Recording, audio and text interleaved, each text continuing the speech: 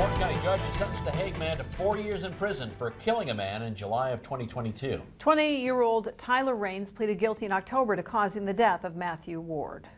State's Attorney Chase Lingle said he asked for the minimum because a pre-sentence investigation indicated Raines may suffer from mental health problems, which can be treated. He also indicated the jury could have found Raines acted in self-defense if the case had gone to trial. The victim's family lamented that the argument the two had ended with the loss of a life. You took my best friend from me. I don't know, I'm lost for words. I really hope you do figure your life out because you are so young. Defense attorney Thomas Glass asked the court that the sentences for negligent homicide and reckless endangerment run concurrently. He says Raines did not intend to cause Ward's death, and it was Raines who left the argument and was pursued.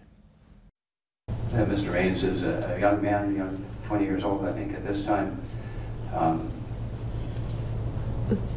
the fact of the matter is someone died because of this incident. And that's sometimes, no matter your age, you can make mistakes that